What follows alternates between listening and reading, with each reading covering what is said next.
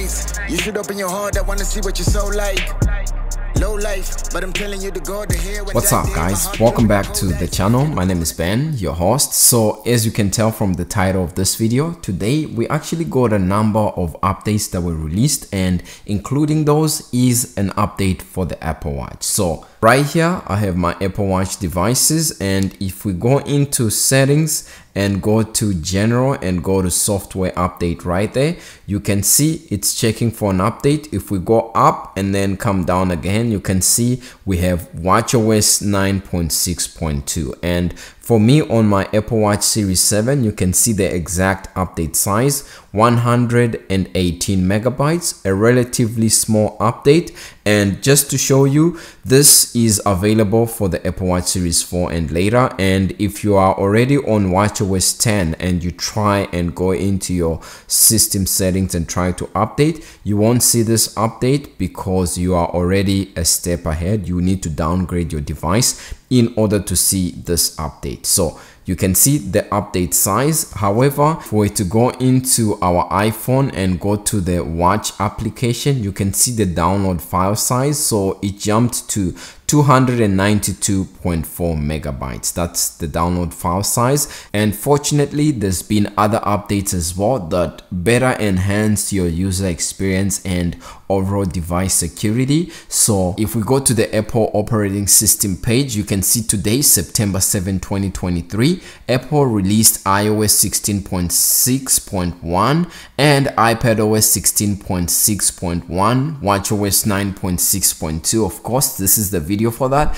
and we have macOS 13.5.2. Most of these updates that you see here, I actually do cover here on the channel at Halfman Half Tech. So if you want to get to know what's new with your devices or within this operating system, definitely do follow and subscribe so that you keep up to date. Right here, my devices have just been updated. We're dancing away to the new update, and if we go into our settings and go to where it says software update, boom, we are up to date. And if we go to the about this watch section, you can see the new build number on hand for version 9.6.2. we have 20U90, so a slight update in the build number.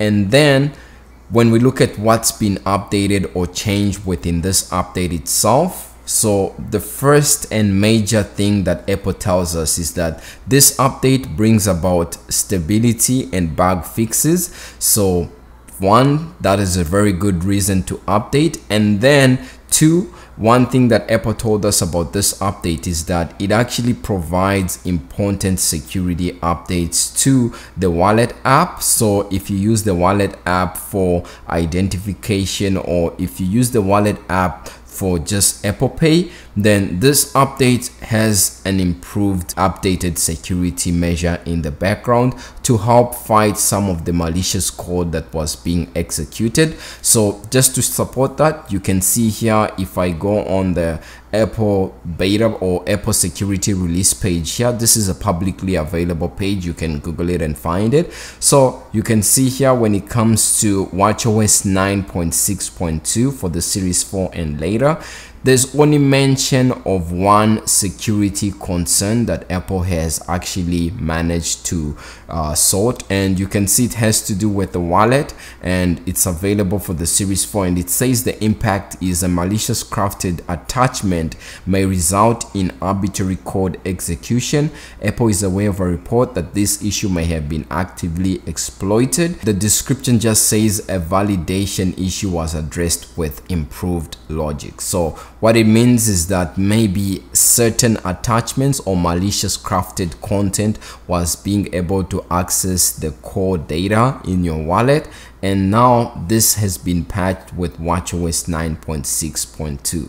So if you're a person that heavily relies on their Apple Watch for either certain countries allow you to use it to be able to use your driver's license or your digital ID, I just use it mainly for Apple Pay on the go. So this is an update that I would recommend just for the security patches that are here for the wallet application and overall device improvements. Other than that, the overall device in itself seems to be functioning really good. My watch faces here are working as supposed to. The new watch faces that have recently came out are working as they're supposed to. The only thing that I'm seeing here that's not being updated sometimes is this watch face, so I had to delete it and re-add it again. But let's see what happens this time. So now, yeah, this image is moving as it's supposed to. If I lower my wrist and raise it up, you can see it's now fluid and smooth. Let me try and change my watch face and go to this one.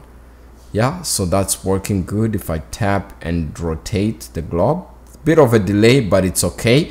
And then the other thing I wanted to test is the battery, just to show you how it's performing here. So if I go into where it says battery right here, and you can see I last charged it a few minutes ago, and my battery health for the Apple Watch Series 7 is on 89%.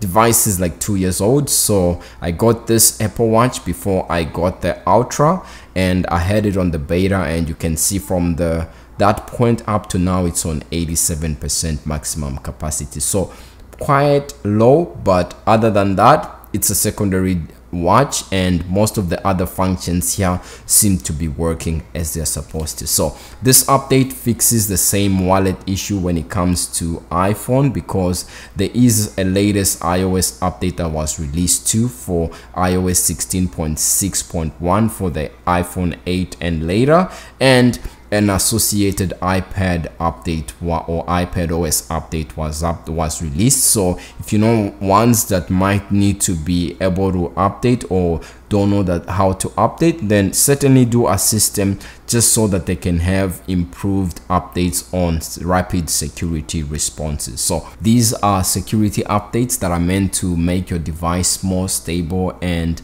just overall device connectivity and functionality to improve it with each update. There's people out there that mention or speculation that these updates are actually meant to slow your device down, so that when the latest Apple Watch or your latest iPhone comes out with the new iOS 17 or watchOS 10 comes out, they will look faster. But in a sense, technology has evolved from, you know, what the battery gate and stuff used to be in the past. Now we have softwares that allow you to be able to test different CPU, GPU functions, and even overall device performance. So if devices are being slowed down by these updates, then technology is a good thing that it allows us to be able to test it as we go and be able to report on such things. So that's about it for me. If you're waiting for watchOS 10, that update, at least the release candidate version, is expected next week Tuesday after the Apple event for the iPhone 15, and then the final release of watchOS 10 and iOS 17 and beyond are expected on the week after. I'm suspecting maybe September 18. So if they do come out, I'll cover them in detail here. So do subscribe and hit like so that you don't miss out. Peace. I come to paralyze the leader red. Rumors antagonize the dinner dates. Some devastation from the paper pen. I make the papa leader red. I only meditate some killage. Vanilla don't spill the conscience, steal the kids. Once was affected, I no longer breathe. I'm wide awake in the atmosphere. Solitary, sick and tired of wavy, seated like the Navy. We don't like to try to display conversations flipping on the Peace. page.